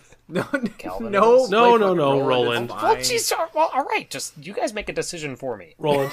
Roland. Yeah, go Roland. I want to see what a chaos Roland, how bad that could be. Samesies. All right, let's see here. I mean, it's half Seeker, so it can't be that bad. All right, chaos. You say that Are you now. sure you want to do this? Yeah, right. Oh boy. Well, let's share this. I just saw the first card on the list, and I was like, nope, please no. All right. So you need to allow sharing on your decks real quick under your profile. Damn it. God. Collection. What are you, new? Under edit Public account. profile. Nope, edit account. Yeah. All right. He's got And then share your incognito decks. mode going on his decks. Be notified. I have it checked. Share your decks. Well, that's unfortunate then. So do I have to, finish the deck? Oh, yeah, you'd have to save it. You still have to save it. Oh, all right. You're right. Chaos Rolando. Rolando. That's the chaos version of Roland is Rolando. He has a mustache. Oh no! Yeah, he has a mustache. When I switched out to check my profile, it erased the. Roll a new one. Chaos Do again, a new baby. one. All right, here That- we go. That's Pure your chaos. That's your fault for not knowing how to use Arkham DB. Right? So, Is it showing that I never use Arkham DB? God, how do you here we not? Ugh. There we go. Bottom link. Beauty. So, 132 Colt, one knife, boo. One tooth of Etzley, like, why? This is terrible. Field work is okay. First aid is not great. Handcuffs are okay. Solemn vow is... One solemn vow is not great. Yeah. Strange solution can fuck right off. Well, if we're doing... You know what? You only really need one solemn vow if you're playing two-player. Two players? Yeah. Sure. You have two trench coats, so... Oh, sweet. Theme win, let me get there. mechanics lose. Baby Roland. Yeah. If it bleeds, fine. Let me handle this. Okay, cool. Anatomical diagrams. Ooh, that's rough. That's not great. You need, what, 5 remaining sanity to play that? Yes. Yeah. If you've taken Yeah, any so horror. that's a turn 1 play. Like, Yeah. first... No, I'm committing that for sure. Barricade is getting committed. Crack the case will probably get used once or twice. Double dynamite blast, so Okay. that's awesome. Good. Mind over matter is getting committed. Seeking answers is getting committed. Oh my god. See, I forgot what seeking answers does. It investigates the next connecting. door. You know what? Okay. If you've got a trench coat and tooth of Etzley, you know, Got everything you commit need. seeking answers. One taunt, and one teamwork, so I can get rid of them trench coats. Vantage point, only one of. Oh, I like thought you Vantage guys loved Point. that card so much, though. I was in the middle. I like Vantage Point, but not in this build. I don't. I like it in a very specific build of Roland, which is arguably not a very efficient build of Roland. Curiosity, not great. Eureka's fine. Inspiring Presence, great with 0 allies. Love it. Reckless Assault. No allies. That's so bad. Reckless Assault, Run for Your Life are both gonna get played. Steadfast is good, and Unexpected Courage. Yeah, this is shit. It's hot garbage. it's garbage. Wow. Oh, Your main weapons are 32 cold and knife, 1 cup each. so Oh. I'm obviously going to be teamworking someone else's allies to my side of the board. I'll be taking some of those allies that Diana has, probably. Well, you can also inspiring presence an ally at your location.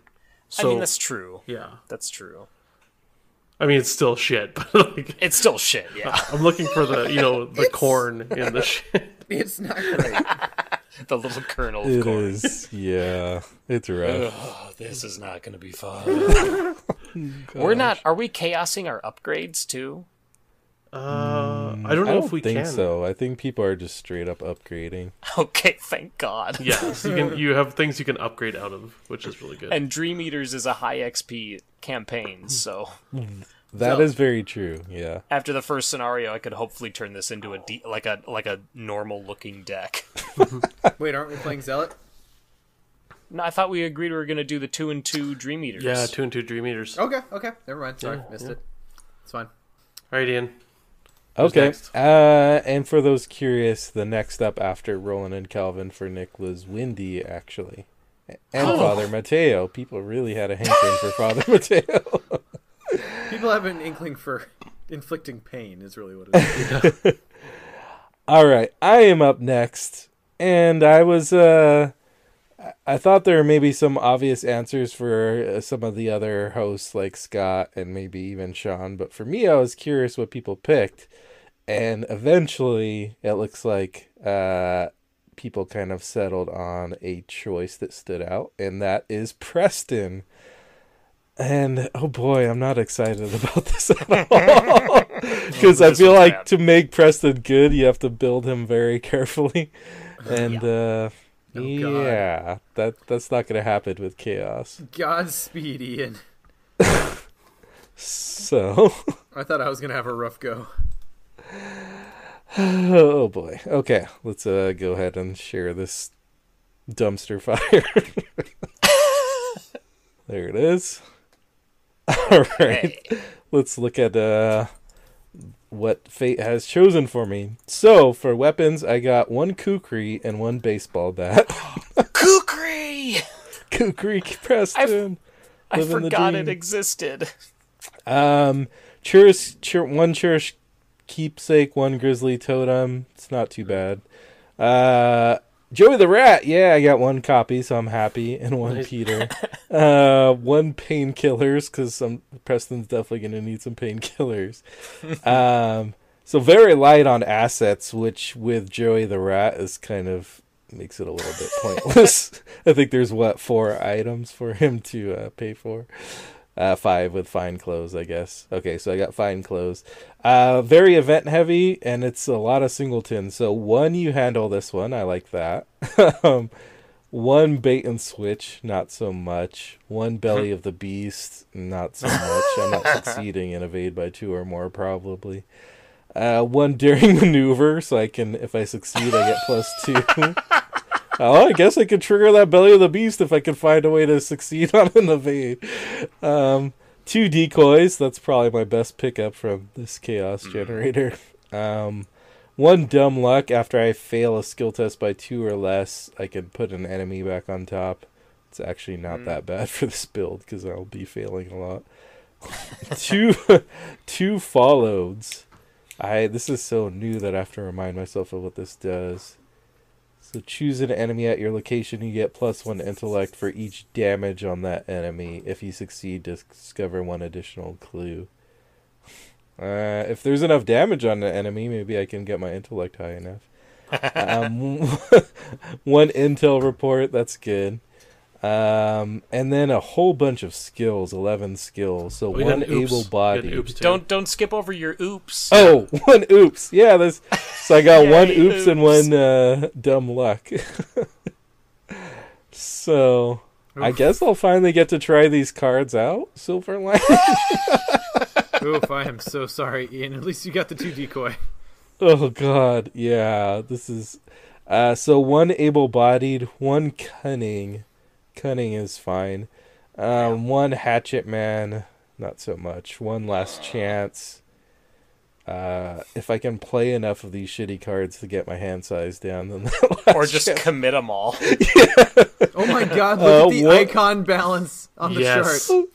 I was gonna say, Ian, like, I know you're harping on all these evading, but look at your icons. You have 27 agility icons in this deck. This is evadey Preston. Plus, cunning and able-bodied get more, and those aren't counted in the graph. And you don't have very many items, so you're good there for able-bodied. Yeah, I should be able to trigger to able-bodied because I'll be pitching. If you look at your curve, you're gonna have so many resources. You'll always trigger cunning, so you're good. What? Yeah, what is up with this cost curve? Like, Preston is the one where you can run a higher cost curve, but this is like ridiculous. It's like weighted so much to 1 and 2. It would be a decent cost curve for most skaters. So I'm an opportunist, which I can do something with. Quick thinking, resourceful. 2 run for your lives. Oh, this must be where a lot of those agility icons are coming from. And then a survival instinct and unexpected courage. Oh boy, I don't even know what to do with this deck. I'm gonna have commit. to That's do some what you do. thinking. Yeah, I'm just thinking, what am I doing with my my extra resources each turn? Now look at the curve on this thing. The curve is pristine. Yeah. Except for that one. It's a peak. That's all it is. That 110 cost card. Yeah, I mean, the good thing about that is you'll always have money to play lodge debts because you're not spending on anything else. So upgrade 1 is to spend all 8 XP on Streetwise. Yeah. Yeah. So you can do any fucking thing. So I can actually do something worthwhile? Oh man, what do I... Yeah. You know, the painkillers with the desperate skills isn't the worst thing ever. Sure. Yeah. Yeah. With as much committing him as I'm going to be doing, Grizzly Totem is actually not bad.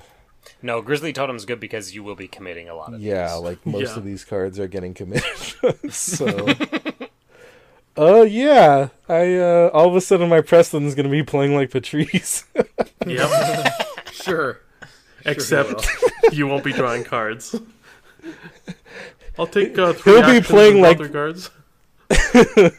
He'll be playing like Patrice, like my sketch is equivalent to the Mona Lisa or something. Like, oh man, yeah, Yeah, I'm gonna have to figure out how to play this deck, but it'll be an interesting ride. I know that there's definitely some cards in here that I barely ever use, and I don't know if they'll be any good in this deck. I call not Ian's partner. We'll let the dice decide. Oh my gosh. Yeah. All right, Scott. All right. Ian, Okay, and my my runner-up was Skids, actually, and then Calvin third. All right, now it is time for Scott, and... do I have to eat a bull testicle live on the internet? Ooh, actually, I hadn't looked at the most updated version yet, and there was a tie for Scott as well. I Yeah. don't believe it. Yeah, there's a tie, also tied with, in first place, Scott has Skids and Calvin tied. Ooh. Lucky for me, I'm okay with prairie oysters. Okay, random number, was it random.org? I just did random number generator in Google, and it brings one up right in Google. Random number generator. So, 1 is Skids, 2 is Calvin. Sure. Oh, thank God it's 1. Oh, Skids. Just Skids. I didn't have to show the internet. Oh, but also have to play Skids. Which one is worse for you? See if you can get more than 27 agility icons. Okay. Seems Seems likely. This is not terrible. Prove it. I mean, be the judge for of a that. Skids deck. it's a hell of a qualifier. Yeah. All right. So, for assets. Okay. Yeah, I know, God right? damn it, did I just get shafted in this? You did. Yes, a little bit. Hardcore.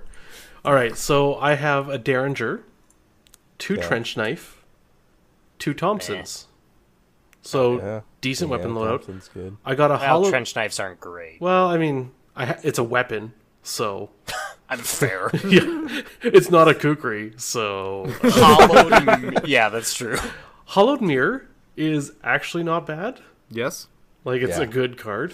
Yeah. I got a single guard dog and 2 Joey the Rat Vigils. So Yeah. Ian, we're gonna have to talk. Yeah, I was about to say so Ian and Scott can't play together. I got 1 investments, 2 liquid courage, 1 true grit, which is okay, and 1 well connected. So Yeah. not bad. Okay. All of Events. those are not bad. Let God sort them out. So that's garbage. 2 coup de grace, 1 decoy, 1 followed, and that's the one that Ian had to read out, and I also had to read. 1 narrow escape, Okay. 1 prepare for the worst, Okay. a second Yeah. wind, Sure. and a sneak attack. All right. Huh. Like, it's not... This actually It's not seems like a terrible. Skids deck that, like, you know, someone who's played 2 games might post to Arkham. Yeah. Yeah. Like, it's... Yeah. Skills, a single watch this, a guts, run for your Sure. life, say your Sure. prayers, and take the Yeah. initiative. Like, this is Okay, not That a is that's bad not not bad. deck. terrible. It's not terrible. Oh my goodness. Your I think icon that- spread is pretty even. Yeah. Your curve is solid. Do I have the best deck? You might. As Skids? Worst investigator, best deck? Whoa. Oh, 5 weapons, a decent amount of investigating. I think you hint a little bit more toward enemy management. yeah, I think so. Like, almost... Well, what do I have that's... clues? Nothing. Followed. Followed. Yeah. But it relies on you doing damage. Which, I mean, I think I'm gonna do... Yes. I mean, it's not terrible. Okay, I'm okay with this, and I've got Yeah. like the say your prayers, run for your life, and a guts like that. Take the initiative. Like this is a good. Wow. Yeah, it's not I bad. could have at gone all. worse. I could have gone worse. Yeah, and just let God sort them out in a 2-player game. Like, how many 6-health enemies are you gonna see? So, who's our Clover? No one. We are Yeah, going to that's fail a good point. horribly. Yeah. Oh boy. Definitely not me. All right. Okay. Well, Shall we figure out the teams? you probably should. Okay. All right. So random number generator. Let's see. Do we have a list of our names in the show notes? Okay. So Sean, Ian, Nick, Scott, in that order. Sean, Ian, Nick, Scott. Sins. First player is Ian. Is Okay. paired with yourself, Nick. Okay. Okay. Great. The two worst decks. Yeah, This will be exactly. awesome. Oh boy. Okay, so Sean, that We leaves get you the cat. and me. And now, so 1 and 2, we decide which side we're playing. So, Ian and Nick, I'll roll for you. 1 is sleeping, 2 is awake. Okay. You are awake. Damn it. Oh, we're gonna get Oh my god, I'm so we're sorry, gonna get guys. so hosed. It's okay. We'll send the black cat your way. You guys stay in the dream because it's going to be bad. Yeah, I don't want to wake up. I'll take the Yeah, fucking don't blue wake pill, baby. Yeah. Good thing we're in the hospital already. Yeah, Lots this of night- travel far. This nightmare's fantastic. You know what the good thing is, though, in the, well, slightly, no, I'm not going to say it because it's a slight spoiler for people who haven't played it, but Okay, There- so there's a way for you to get out of that issue, that scenario. Yay. Anyways, so everyone looking at your decks, what do you think your first, 8 or so experience is going to go for? Allies. Streetwise. Valid. I think I'm going to maybe invest in a couple counter spells for some more cancels. No, Ward 2s for sure are going to be my first upgrades. And then maybe counter spells. I need more cancels. I think, oh god, what do I take for clue? Because I think I have to play a little flexi. I got such shit. Because we're both killers, Sean. Yeah. So Yeah. I need any type Enemies of aren't going to clue be a deck. problem, but if I Yeah. don't draw my single Hubert's key, it's going to be rough.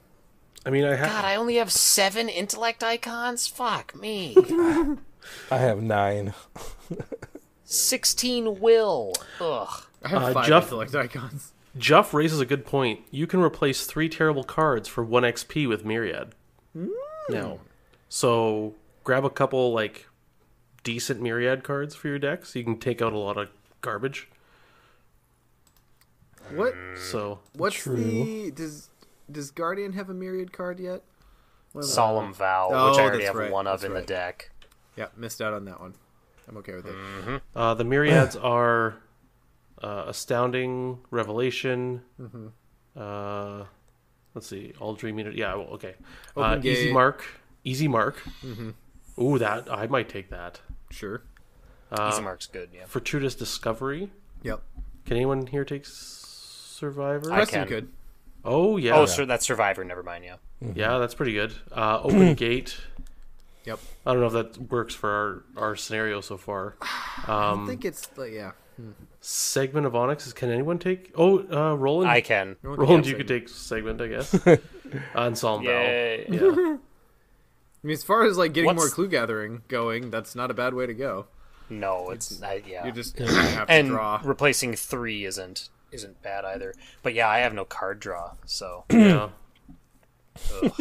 because I was gonna say like I could get the Seeker one that's the level 0 that when you reveal it, but I have no searching either. Like I have nothing. I have shit.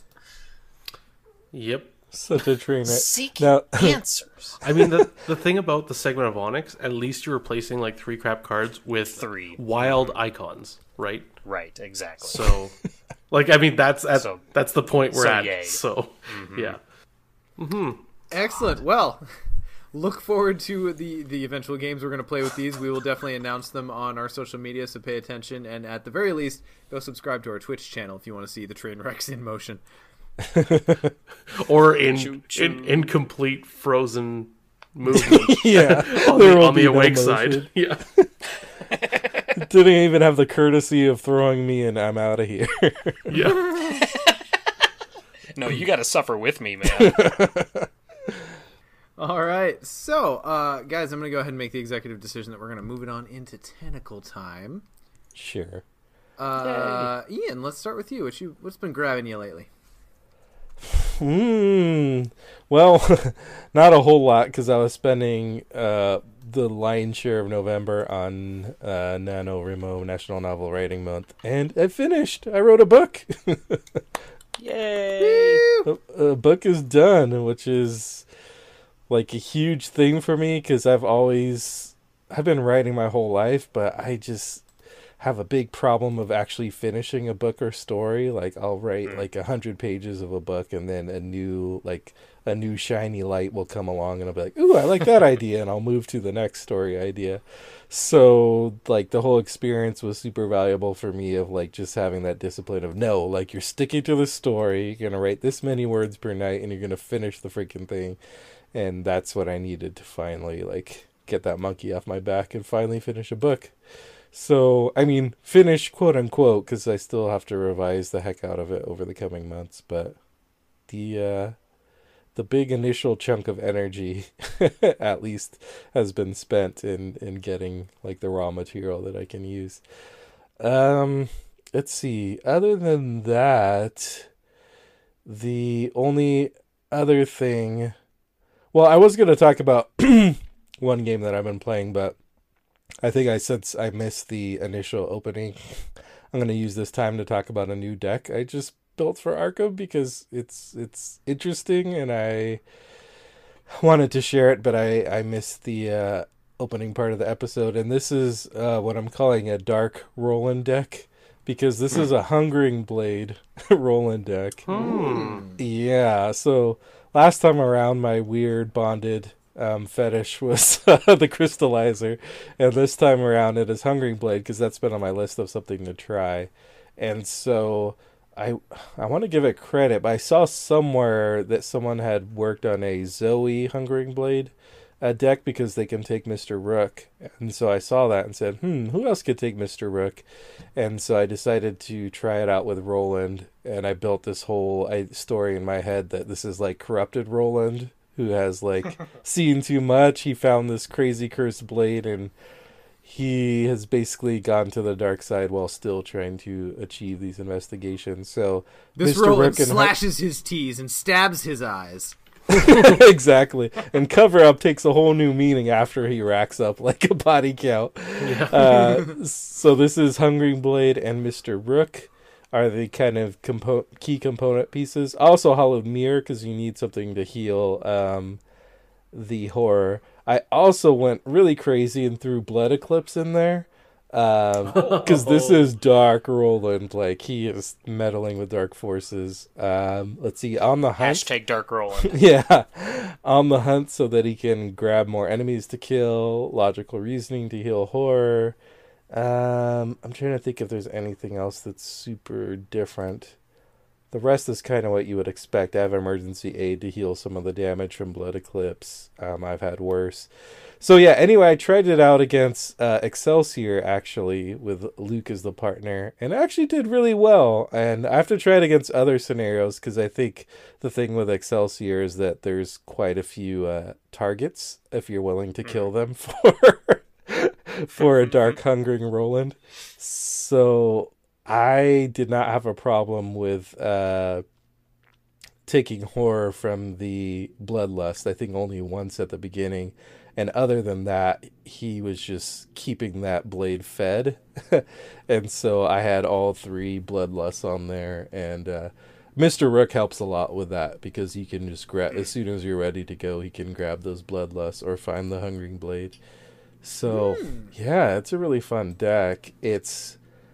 I'm still going to say Hungering Blade is not like the efficient choice. Like, there's better Guardian weapons. Just like the amount of work you have to put into it to get it set up. And it's still not super consistent because it's limit one per deck. But man, it is fun. Like it's kind of like playing we were talking about side quests last episode, but it's like your own little mini side quest. Like every time you kill an enemy, you hear a little ding because you can add a resource. So I need to play it some more and refine it, but it's more interesting. Blood for the Blood Blade. I did have a nice Blood Eclipse moment where it was a tentacle. So 3 damage to nothing. Excellent. Anything non-Arkham related? I mean, I suppose, like, I wanted to say for you guys who are doing the National Novel Writing Month, I think I said this last time, but just congrats for finishing a creative project. There's just so much inherent value in just fucking finishing it. So I know you did, and Nick, I'm fairly certain you're going to talk about yours, and I know Matt was right there too. So just good job sticking through it, guys. Yeah, it was definitely. Whew, there's a few nights where you're like, oh, I gotta write, but yeah, just kind of stick with it. It was funny because every time I had an off night and couldn't write that much, and I would get tired, then the next night I would inevitably just write like crazy. So after a while, I learned there was just a rhythm to it. Excellent. Nick, how about you? So I also did NaNoWriMo. I did it for the 5th book in my Space Pirate series, Astral Tides. I hit 50,000 words by, I think, with like 4 days to spare, so I think by November 26th. And then, unfortunately, my word count per day, I was going to keep writing until it was done, but my word count per day tanked because, unfortunately, on Thanksgiving morning, our 14-year-old dog passed away. And so I've been, the next few days were basically being the emotional support for my wife, and also kind of taking up like more of the parenting duties so that she could properly grieve, because he's only been in my life for the last 6 years, but he's been in her life for the last 14. So it was a considerably bigger blow to her than it was to me. Yeah, no one but likes losing a doggo. That's no fun. No, definitely not. But we are on the upward swing. I mean, days are obviously, they're touch and go for her, but we're generally getting back to a more normal rhythm. And so with my getting back to the computer and work time, rather than working on my novel, I've been working on my RPG, which is also set in the same universe. So I've been really pounding out the progress on that. Just kind of avoiding the novel, I guess, because I'm I'm about 3/4 of the way through it. I'm close, but I just, for some reason, now that creative writing part has left my brain, and I'm, rather than nipping it in the bud or rather trying to get back to it, I'm enforcing myself to, I'm instead focusing on working on the RPG, which is fun and really enjoyable. I love, what? Who are you trying to convince, bro? Oh, no, it is. I really enjoy this. So yeah, but that's been pretty much me. Haven't really played much other than that. So, I restarted. I mean, that's neither really here nor there, but I started a 4th playthrough of Alien Isolation recently, because I got the Alien RPG, the core book. I got that in the mail, and that made me want to play. So yeah, I played that. Yeah. I still need to play Isolation. I've never played it. Oh my god, it's so good. It is so good. Then also wanted to throw it out there that Matt Newman's in our chat tonight, and he threw out his book is actually going to be a thing. So apparently, we talked to him. We talked about it with him. There we go. Prepositions tonight are hard. We talked to him about it. God damn it! Why can't I just? Okay, I'm just gonna power through now.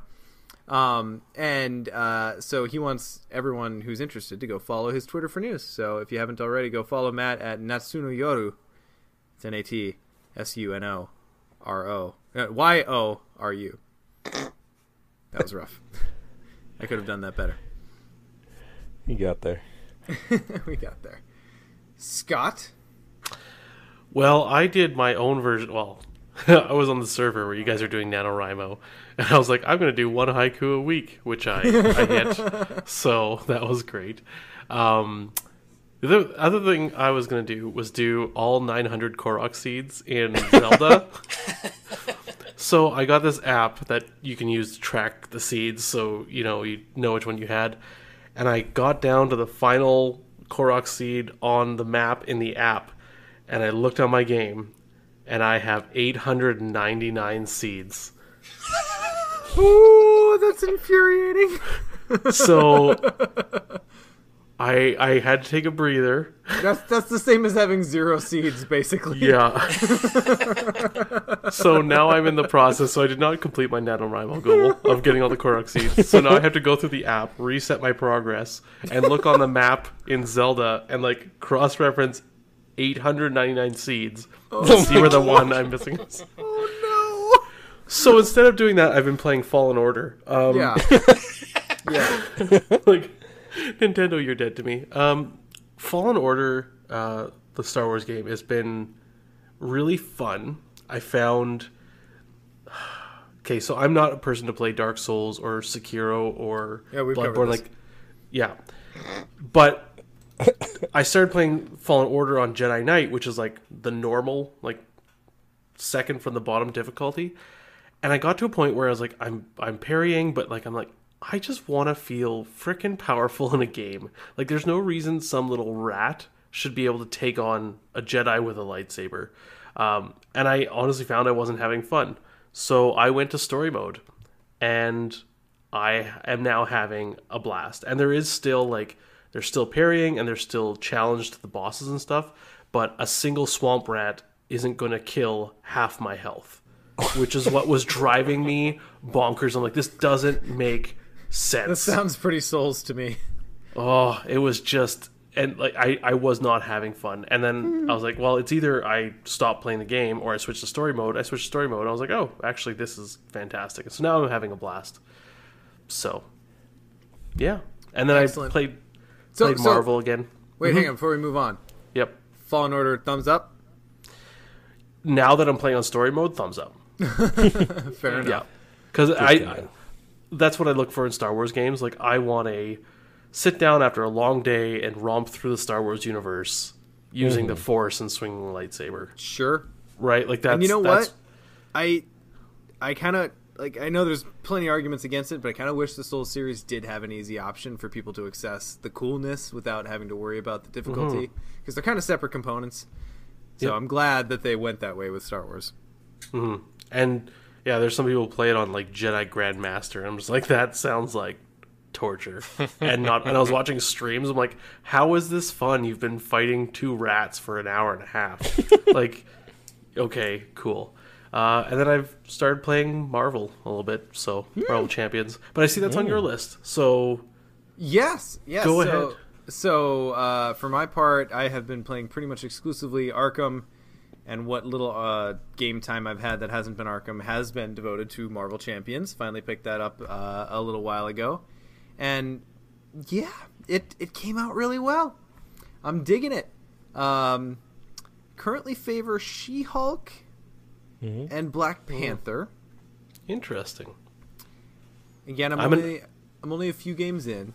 Iron I'm an Man's Iron great Man. when he gets rolling, but Yeah. oh man, I don't have the patience. Oh, I don't have the patience. But again, oh man, we've talked about Sentinels of the Multiverse a few times on the podcast, and this is what I wanted Sentinels to be, where your hero feels really distinct. I really think they nailed it with the ebb and flow of the hero versus alter ego mechanic. I think that's what makes the game feel really kind of unique in the superhero space. And I like that there's customization, but it's not crazy heavy out of the gate. It's not going to be... I don't think it's going to be crazy going forward. I plan to play this game very casually myself, so... And it plays that way, though, right? Like, yeah. the deck building is easily casually accessible. Yeah. And I'm really looking forward to the fact that the expansions that will follow, like your hero expansions, are just going to be operable decks. So the first thing I'm going to do is just open it up and sleeve it and play it, and then from there decide if I want to make any changes to it. And, you know, I'm playing it casually, so as long as they're not terrible, I probably won't. So it's just going to be, it's very modular and quick to set up compared to Arkham, and very accessible for people who aren't into heavy card games. And I feel like it, you know, everyone wants to compare the different co-op LCGs against each other, but I feel like it occupies a very different level of space in my brain than does Arkham. And they can coexist very, very well. I think it so we talked a bit about Keyforge, and you saying you love Keyforge. And I know this is cooperative competitive, but what I'm going to get at is the thing I don't like about Keyforge is I love the tactical decision making, but the lack of strategic depth as far as like before the game and during, like because I can't customize my deck or anything like that. I have to buy until I find a good deck or play with a mediocre deck, whatever. I find that Marvel gives me that intermediary where like Arkham is like, okay, I got to sit down for half an hour, build a deck, think about icons, all this stuff. Marvel, I could build a deck in 10 minutes, and it still gives me that strategic option, but I love the tactical play that they totally borrowed from Keyforge and feels also borrowed from Star Wars LCG. Yes. Right? Where it's just like, Sure. play your whole hand this turn because next turn you're drawing up everything, right? Just dump your cards when you're not happy Exactly. with them. Yeah, and it's very Patrice, right? Like so I'm finding Marvel just hits those things for me, and it's a nice light game. The only complaint I would say about it is I think the Rhino scenario is a bad intro to the game because it's boring. Like, and I realize that intros to games should be somewhat boring, but I found the Rhino scenario like total snooze fest, like too boring. But Having played it like 3 or 4 times now, I would think I would tend to agree. The first time I didn't really feel that iffy about it because I was, learning. Yeah. But yeah, I think it's like Passage Through Mirkwood for Lord of the Rings, and it's like The Gathering for Arkham. You're probably never gonna really enjoy it as much as you did the first time, but it's but at there least to the teach Gathering, people. like, I mean, the Gathering, you're moving through places, like there's acts and agendas and stuff's changing, and then a boss comes out and all this stuff. Like Rhino's like, hit the big guy, Yep. right? Like, Yep. thwart his plan. Like, there's no interplay and there's no like interesting enemies, and I don't know. It occupies a very, very, very basic, simplistic place within the mechanics of the game. Yeah. For sure. It's definitely the training scenario. Yeah, like super training. I just don't see like I will still We go. get it, Scott. I will You're good at Marvel. I know I'm not even that good, but I will still play Night of the Zealot, right, and play through it and enjoy it. But I can see myself never playing the Rhino scenario again. Sure. That's what I'm saying. Yeah. I think But beyond I'm that, probably I going to mean- break Renner out only for the purposes of teaching people who aren't necessarily very familiar with card games. Right. Yeah. If someone has beyond played an that, not LCG much. before, they can play any other hero or any other enemy. They can as play Claw, for sure. Yeah, to learn. But yeah, so I've really been enjoying it.